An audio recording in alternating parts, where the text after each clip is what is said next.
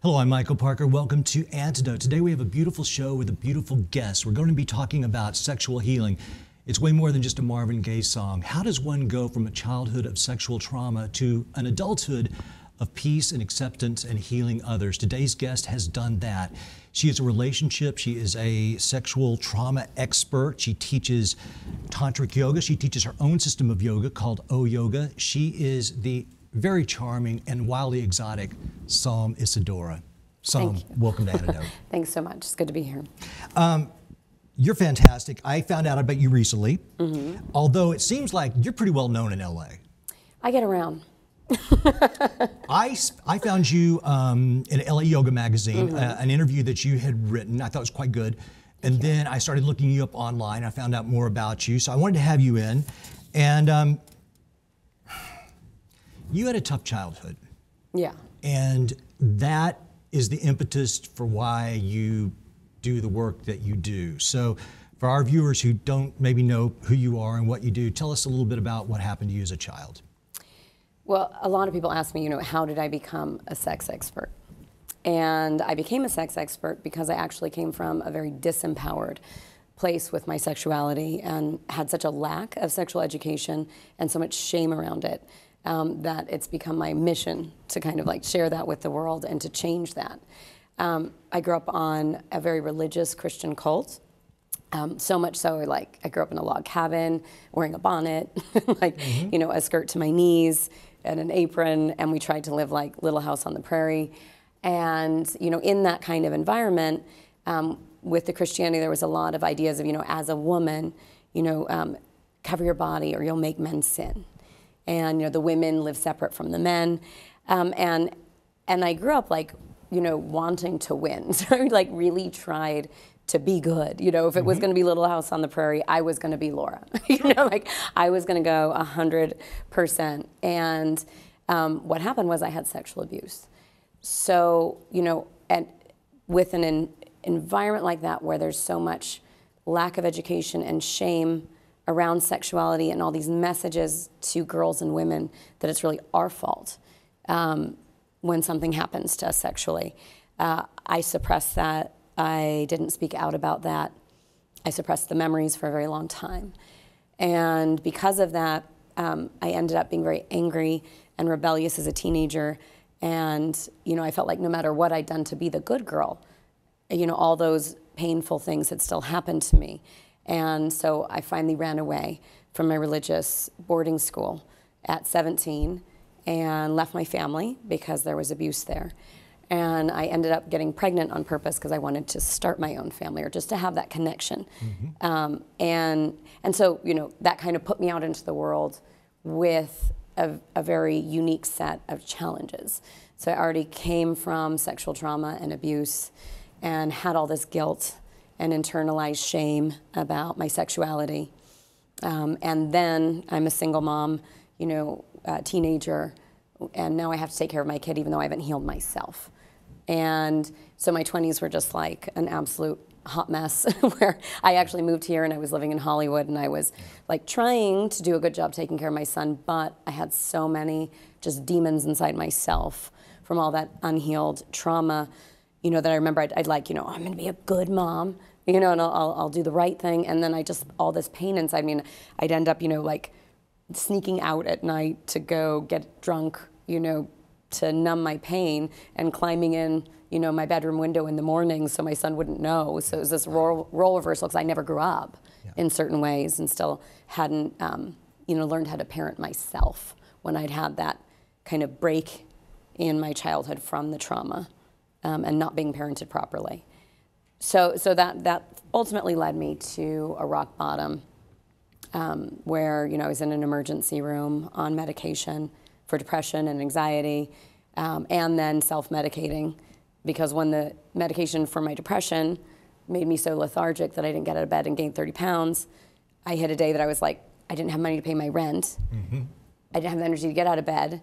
I didn't have the energy to read my son like stories at night or play with him. And if anything makes you feel guilty, I think as a parent is like your child saying, will you come spend time with me? Will you read to me? Will you play with me? And it's like, oh, I'm busy right now. Or I'm too tired right now. I'll do it later. And then later adds up until you've missed so much of their childhood that you don't get back. But let me just say this. Everything you're just saying, but it wasn't your fault. I mean, you were molested from within your own family at a very young age, and you're already in, listen, the 70s and these types of religious cults. I hear this a lot. I have friends who are in strange religious cults, and all of them, they have issues. So this is not your fault. To say the least. This is not your fault. So, not to mention all the weird ideas that puts in your head about family and the parental roles and your role. And did you have brothers or sisters? I did. I had 2 younger brothers, 1 older half brother, and all of us ended up like running away before we were 18 because there was just so much, physical abuse in our household. So, really, I think with trauma like that, really, no matter where you turn, again, there's no way to be good enough that doesn't happen to you. And then as a teenager, I was just still silent. And this is where, for me, this is such a mission, because where there's trauma, there's silence. And especially if the abuse comes within your family, and you learn to to survive, you're not allowed to say the truth. And so all this trauma builds up. And then I was a rebellious teenager, and I was very self-destructive. And then I see other teenagers now, where you hear about them cutting, or you hear about them, and acting out. And everybody goes, oh, why are they so rebellious? I think, probably 9 out of 10 times there's some serious trauma going on that leads up to that, and they have no way to speak their pain, so they act out their pain, but in ways that are self-destructive. Well, when you got the strength to get yourself together, how did this happen? I mean, because when you mentioned that in your 20s you were doing drugs and trying to, I totally get that. I've been there myself. But at some point, you said, you know what, I'm going to change this. Yeah, what, you said something interesting. You just said it wasn't my fault. Like, it's not your fault. And I do think that's a very powerful thing to say to people who have trauma and who've been victims, is it's not your fault, because somehow we always feel it is our fault. We did something to ask for it. We did something to call it upon it. We're unlucky, or, we're somehow flawed or broken forever. But there comes a point that the only way out of that box and out of these cycles of reenactment, right? Because I was doing drugs, I was putting myself in situations, relationships that were similar to my parents, dating boyfriends that had similar dynamics to the abuse that I grew up with, or at least that kind of excitement level, because you come to associate love with this very high register of danger and excitement. So like, right. if I'm not literally hitting like 1,000% on my Richter scale of my adrenal glands, you don't love me. This isn't, because that's what I heard, the word love, and it got programmed in my brain when all that was like going on. So I think there's all of that, but I was in this reenactment pattern. And when I hit my rock bottom in the emergency room, the difference was I went in there and I started to think, well, I have no one to call. I can't even call my parents to help me. I'm broke, I'm in the emergency room, I'm almost dead. And something finally woke up inside me, and it was some voice in me, and it's like, see, that's why you're here.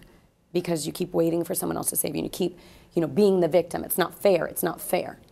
It's not my fault. It's like, no, it's not my fault and it's not fair, but at some point, especially if you have trauma, you have to fight for your own life, because, life isn't fair. Right. And if you happen to have had to live through these kinds of circumstances that are so difficult, sexual abuse, physical abuse, some kind of trauma, then you more than anyone are going to have something rise up inside you and be the hero of your own life. And not endlessly, I'd gone to therapy before that was like, what's wrong with me and what happened? And there's nothing, therapy can be great, but all the talk therapy, all I ever felt I did was like get more depressed, because I was like, I'm so screwed. I'm so screwed. I was screwed up before, I'm screwed up now. And so it wasn't giving me more. Sort of what I needed was hope and an actual connection to better energy or a more positive feeling in life. And that's what happened after my rock bottom. The other voice, said, you're here because you keep feeling sorry for yourself. You're here because this broken little girl keeps waiting for my daddy to show up, my mommy to show up.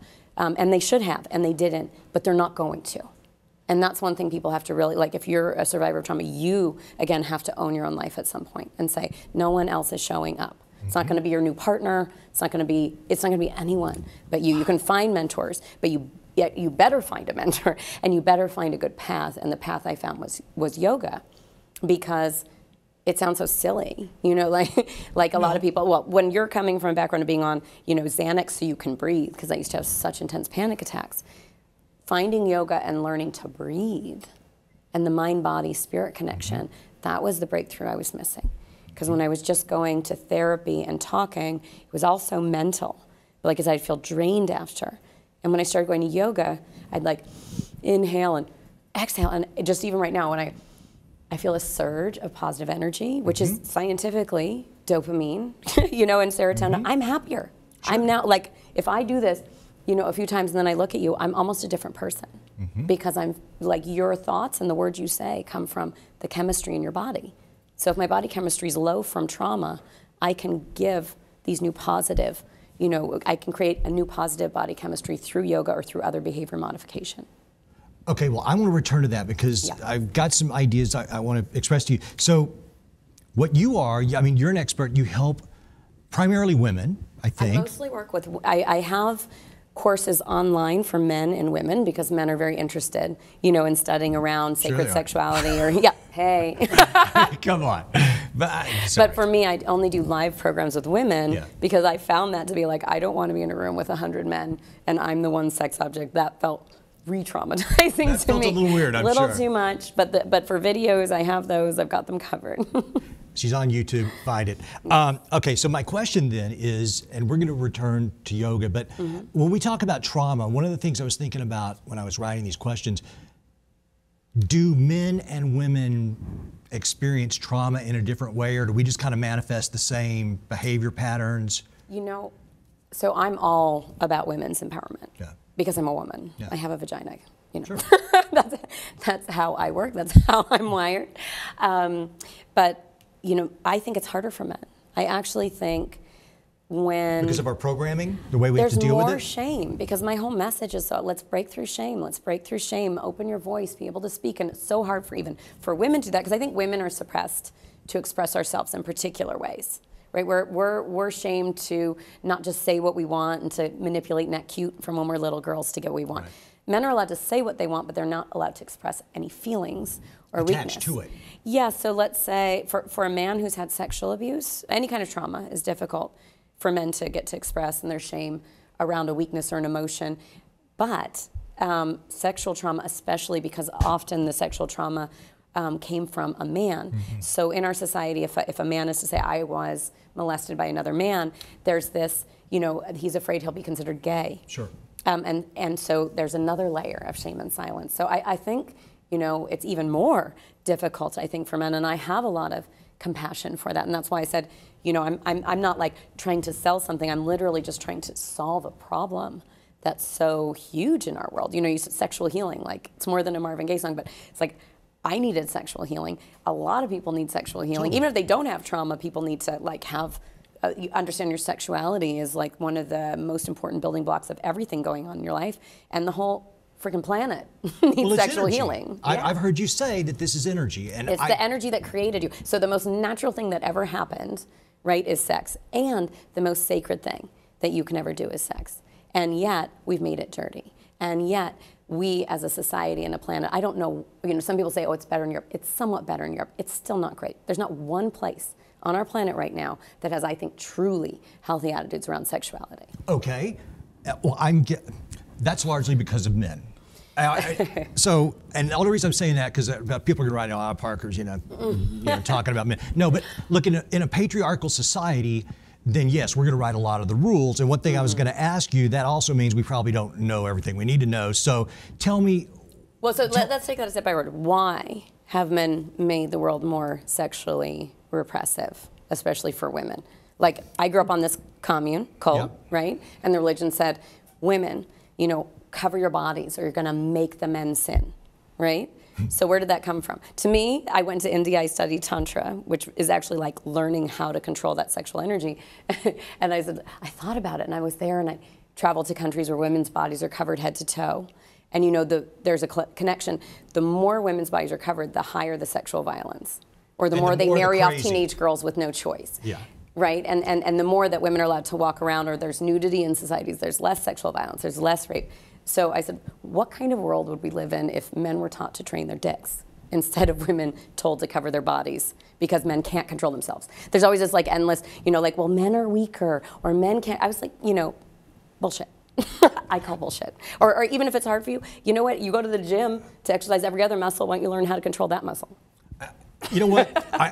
That makes far too much sense for it to actually be true.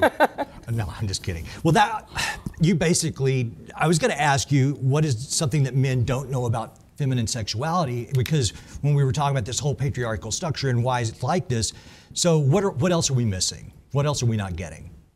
I think that I have to say, by and large, the men who I actually talk to are usually the kind of men who really want to learn more. So I'm just like not traveling to the places where they're telling me, don't teach about sex. So, I have so many well-meaning men, they're like, I want to please women more. But like, when you went to school and they did the sex ed talk, did they do that? I'm not that old. I know. I'm saying I went to school. They did not teach us birds and bees in school. It was pretty dull, but yes, right. I had it. Okay, so did they show you? Here's a vagina. Here's a clitoris. Here's different ways women can orgasm.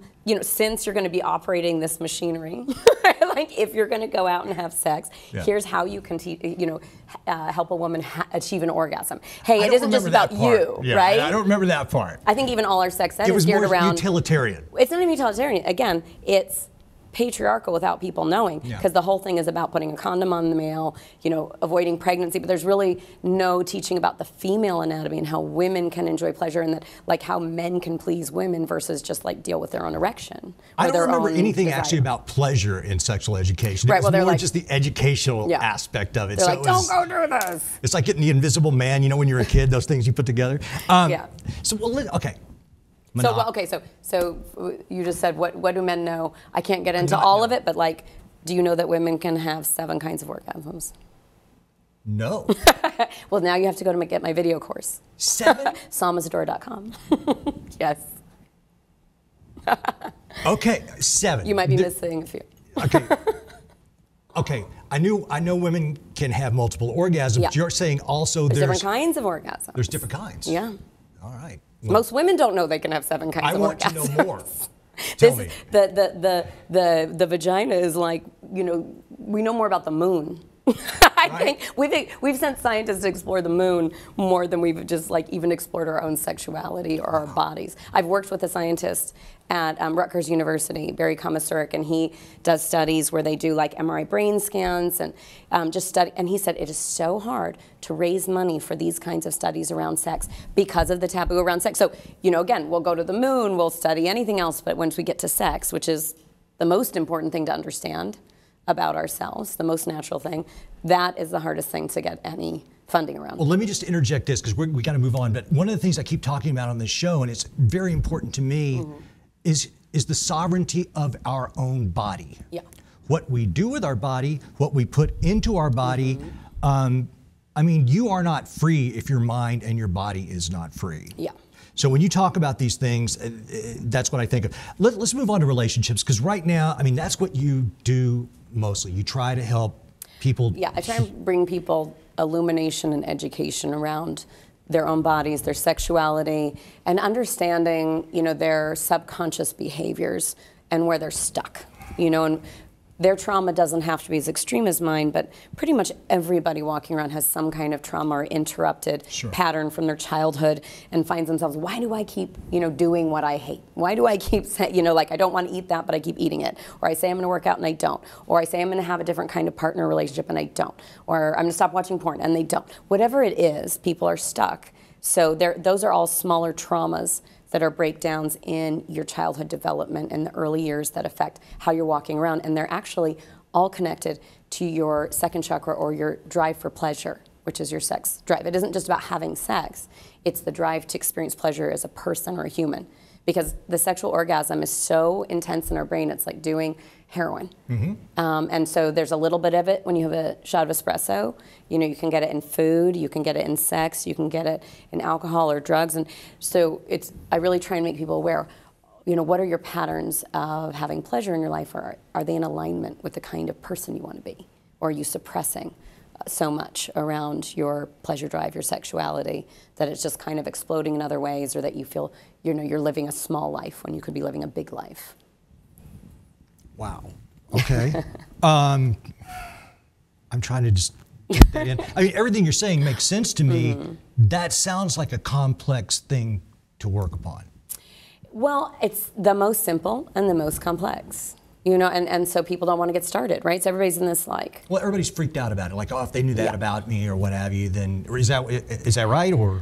Everybody, I think people are lying to themselves, it's like, and lying to each other. And you were just going to talk about monogamy, right? You dropped the M word. I like that subject. So I think monogamy is one of those places that we find the way we actually live now in the world we're living in. I mean, things are moving so fast with technology, the internet, and our ideas of monogamy are like from the dark ages. Like literally we defined monogamy and marriage the way it is now such a long time ago, and so much has changed.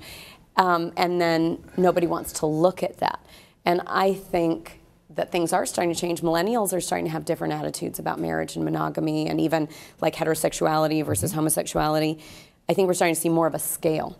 And the way that I look at it is, I don't think there's a right or a wrong, where we really mess ourselves up. We go, this is right and that's wrong. You're a good girl or a bad girl or a good boy or a bad boy. Right. Instead of saying, we're complicated creatures with these primal desires, but then we have to learn what choices we make affect, the consequences in our life. But like, I think some people are literally 100% happy being monogamous. There's that end of the scale, and they really are. They're totally fulfilled being monogamous. And then you have people over here, and they'll never be happy being monogamous. It's very natural for them to have multiple partners or more variety. And I think it also is connected to the drive for stability and security is rooted closer to monogamy, and the drive for variety and like excitement is on, like having multiple partners or having less committed relationships. And I think a lot of people fall in between those two kind of poles. But I think people need to just start being honest about what their desires are. I am completely supportive of open relationships. I myself have open relationships, not so much like the, not polyamorous. I think that's too defined. I'm just very honest with anyone. And I just mostly I'm like, I'm too busy to probably be in a super committed monogamous relationship. And so I'm honest about that. But I think a lot of people feel so ashamed that they lie, and that I don't support. I just recently had someone come to me, and that was an issue. Like, what do you say to someone if you know her husband's cheating? Like, and just, what do you say? What do you do? That I don't have 100%, you have to look into the situation. Right. But what to me is sad is that, here you have the husband lying, here you have it, and it's because we don't talk, and because I think as a society and a culture, we haven't really been willing to shed more light into, what is monogamy? What are our models for relationships now? And where does your sexuality fit? Are you a more monogamous person or happily a less monogamous person? You're asking me? Yeah, why not? Putting you on the hot spot. Well, okay, wait a minute. Restate that, though. Am I more monogamous or less monogamous? Are you happier being more monogamous or less monogamous, do you think, naturally? Do you have one? How much of your life have you spent in either? I'm interviewing you, Saul. Okay. So, well, let me ask you this. Didn't want to tell on yourself. It's okay.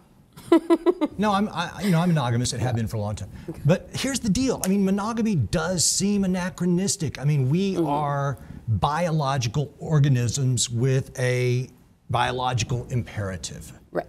So here again, we're talking about this social structure that has been handed down to us for freaking decades or centuries, thousands of years, that this is how it's going to be, and you should probably stick to this. So I'm just putting it out there because there is no right or wrong answer. I just wanted to talk about it. Yeah, no, I think just talking about it is good too. But here's the other thing I find is people come to me and they go, do I think monogamy's better, non-monogamy's better? I say you really have to look at your situation. Yeah. If you want to have more stability in your relationship and take less risks, then stay monogamous. Yeah. That's just the truth. We don't live in some perfect world, right? We live in this world, and we do have to kind of deal with the structures of our society. But if you want to open that up, or you feel your relationship is kind of already falling apart, and you want to open that up to being an open relationship or an open marriage, just that people understand that that puts it at a higher risk, because you're just kind of introducing more excitement and also more chaos along with that. And I admit, I'm being a bit of a smart ass when I didn't give you an answer. But it's my show. You can do what you want. So let me ask you this. Well, then what is your opinion? What is true love? Oh, I think mostly I'm just like really annoyed with, Really? I think that idea, like, what is love? You know, I've thought before. So it's like a PIL song or something. It just I don't know. pisses you I feel like I would just make a lot more money if I just like, I'll teach everyone how to like get married immediately and find true love. But I just think it's so much of a bigger idea than that, and I think people shove all their problems into this love box. Whether it works or not? No, just they go like, if I found true love, my other problems would go away. Right. And really, I think you have to love yourself first. Yeah. And I think learning to love yourself is not easy, and it's a process. But when you do, I think, and I have to say, like, really loving yourself is respecting yourself. So I think, instead of chasing around true love or the perfect partner, learning how to love yourself and respect yourself is really important. And that's a message I would really like to get to, like younger teenage girls. It's like, first love yourself and respect yourself before you run around looking for attention or true love or, a panacea to all your problems in finding, like love or whatever that is, boyfriend. I understand.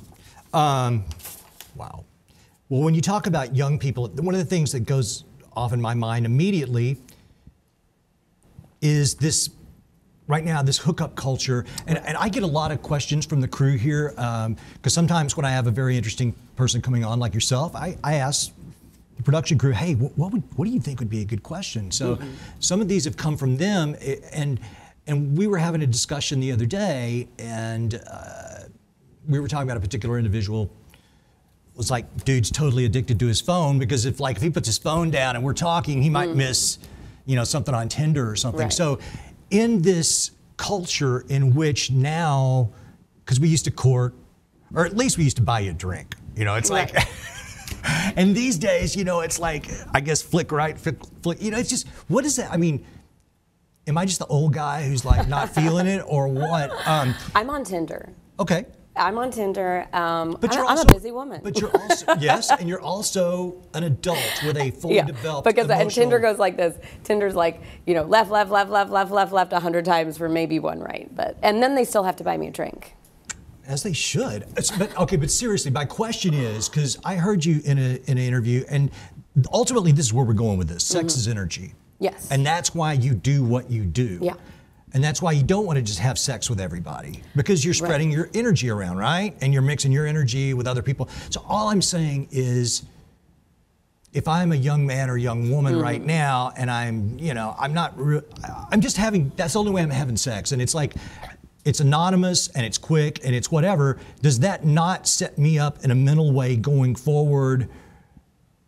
I don't know. Do you think that's going to have an effect on our culture, or am I just... I mean, I think our culture is changing regardless. And so, again, what I just try and teach people, it's not whether there's Tinder or not, it's how you use Tinder. Sure. Just anything can be medicine or poison. So, it's not whether there's fast food in the world, it's how you consume things. Sure. So, you can use Tinder as a way to get to know people, have a longer conversation, make sure you feel respected, you understand your own needs, you speak your truth about what you really want. I think then it's fine. But if you're already hiding all those things, and now everything moves faster, then it can be multiplied and maybe even accelerated. They're the same problems people have always had, but perhaps they can be accelerated through how fast technology moves now. So I think it's more important than ever that we start to have better sexual education. And just to, I'm pissed off about, Facebook. It might as well be the Catholic Church at this point, because I can't run an ad for sexual education because they call it porn. Really? But more and more people are exchanging dick pics and hooking up, and there's a rise in STDs with millennials because of all the social media that you're bringing up, because it's easier to make a hookup anonymously, and less, and these same structures that are allowing people to do the hookups and exchange dick pics, whether they want to admit that's what they're doing or not, that is being used for that, they're still saying anybody using the word sex for sexual education is porn. They need to be responsible. Facebook needs to be responsible. Twitter needs to be responsible. That if they're going to have this service where people do hook up more easily, that they, weigh the scales out by providing more positive sexual education, more talking about how to avoid STDs, more talking about safe sex. That has to be equally out there on these platforms, and I can't pay them to run an ad for that right now because they put me in the same box as porn because of the shame around sex. So that's something that needs to change. Wow, well, I did not know that. That's the stupidest, silliest. And they pretend it's because they're moral. They go, oh, because we can't allow sexuality on the platform. We're going to know every single thing about you. I call bullshit again. Yeah, we're going to follow you. On Facebook and on Twitter. The minute you leave Facebook, we know the next 10 sites you go to. However, we're not going to let Psalm have an ad. Right, and if my FB account gets blocked, I'll know you FB. Yeah. You did it. Wow, well, I was not aware of that. It doesn't really surprise me. Well, tell me about... in the time that we have, tell me about Tantra, because I know you're sick of talking about Sting and all that, but it's like, what is Tantra? And some people will say chakras and all these things, like that can't be real. Enlighten me. Tantra, at its simplest way of looking at it, is understanding that with everything, and especially sex, there's a mind, body, spirit connection. So I know a lot of people, there's all these myths, and Tantra's gotten a confusing name, or it's too weird, or takes too much time. You have to have sex for 9 hours, like Sting, or you have to eat kale chips all day, or do yoga, or you're not in shape for Tantra. It's none of that. Tantra is literally just understanding that there's a mind, body, spirit connection, and that especially with sexuality, you want to make sure you're connecting on all 3 of those layers. And so you can, for yourself, Tantra for one means learning how to connect to your own sexual energy, to own it, to have sexual education and positive experiences, and to value yourself as a man or a woman, to be educated. And Tantra for two means that you can have that deeper kind of soul connection. And I don't mean that in some corny way, like soul connection. It's literally saying that's not like taking in that sex is not just some way we can use each other physically. Sex is something that we can connect psychologically and our energy. Absolutely, that it's like 2 people having the most beautiful experience I think 2 people can have. And again, the best experience. Yeah, and we as a society have perverted that. We've said sex is something dirty, or sex is something that distracts us, or sex should be kept in the shadows or secret. Literally, it should be the thing that we say is the most sacred thing 2 human beings can experience together. And not because you're in love forever, or not, but because it has power. And we have to understand the power of it and own that and get it out of kind of the shadow, because when we don't educate ourselves around sex, unfortunately that leaves room for all the sexual abuse, sexual violence, the rape culture on college campuses, so much of it in the news all the time now. And I think we're finally coming to a point in history and in the news that people are willing to talk about this stuff. And I'm glad, and I'm really here to be a voice to encourage other women, other men, other people to open their voice around any sexual abuse, and also learn to, by doing that, to value themselves and totally just get rid of that shame around sexuality. You have a studio here in LA? I don't have a studio because I travel too much. So I have my online video courses at Isadora.com, and that's where people can go and learn about 7 kinds of orgasms. Men can learn, women can learn, and get enlightened with Tantra and your sexuality.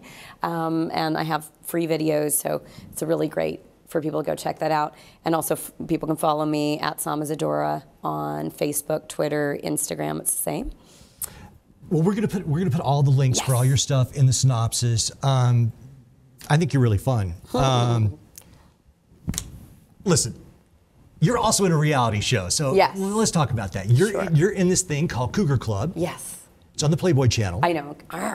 So, so I haven't seen it yet. When first I got asked to do it, I was like, oh my God, do I really have to say it? Basically I'm saying I'm a cougar. I'm owning that term. Is that a bad thing? I used to just think it was kind of an annoying term, because what are men? What's the freaking equivalent? You know what I mean? Is there some, if a 40-year-old man is dating a 30-year-old woman, we don't even bat an eyelash. There's not a name for that. If there's a 10-year difference between a man and a woman, women are like, oh, good, he's like, a little older. He's more serious about what he's doing. So I think the fact that we call it something means that we're, that asked backwards. Well, about and probably here again, women's sexuality. Oh, that's probably again a name that men came up with, don't you think? Maybe, but I mean, like, women we hit our sexual prime, at 40, and beautiful. Men hit their sexual prime, in their 20s. So, like, what are we to do? What is a sexually powerful woman to do in her 40s? Okay, yeah, I think we can still keep up. I personally, but well, let me. Well, especially once you learn Tantra. Hey man, I need to get on that website. So, okay, the reality show. This is you. You look fantastic. Right. You look like that's the Playboy version. It's brilliant. It looks like you're in Real Housewives of Beverly Hills. I used to work on that show, so I wanted to ask you about this. How do you feel about being in a reality show? I actually, I had a lot of fun, but it was very stressful. Sure. I do have to say, you're in this fishbowl. No, it's like somebody has a magnifying glass on you with the sun burning a hole on you the whole time. Everybody's watching you, and there's all this pressure to, not to perform, but just to keep it moving, so that was intense. That was intense, and then I found on the show that I did, because we were bringing in sexuality, and it was showing, women really just dating, women dating younger guys and owning their sexuality and being who we were. I was in alignment with that. I was like, you know what? I stand for anything that kind of brings more light to sexuality, and so it was good. Playboy provided a big platform for me to be able to do that, but it was, interesting to be going on dates and amorous encounters with the cameras on, and that kind of added pressure. I'm an exhibitionist anyway, so that part, when they're like, well, you're gonna have to be, naked. I'm like, well, if there was a reality show, I'm naked most of the time. Hey man, if it's supposed to be reality. Reality. I was I'm probably one of the few people that it wouldn't be for extra ratings. Right. I was like, I love my body. I'm comfortable, with myself, and when I'm at home, a lot of the time I sleep naked, I walk around naked, so. Well, you're vivacious. You're fun. We're gonna wrap this thing up, I think. But so, what are you up to next? What are you? You have so many things going on. Yeah. What are you doing right now, as well? Yeah. So I'm traveling. I'm a speaker at kind of large events. I'm about to go to Greece and be a speaker at something called A-Fest on sex, shame, and your brain. So that's really exciting, is starting to spread the sexual education in larger movements and globally. Creating more videos, so more of the Tantra videos, partnering with a lot of bigger companies. That's exciting. And I'm developing a new TV show, which is more centered around, my vision and my work, which is great.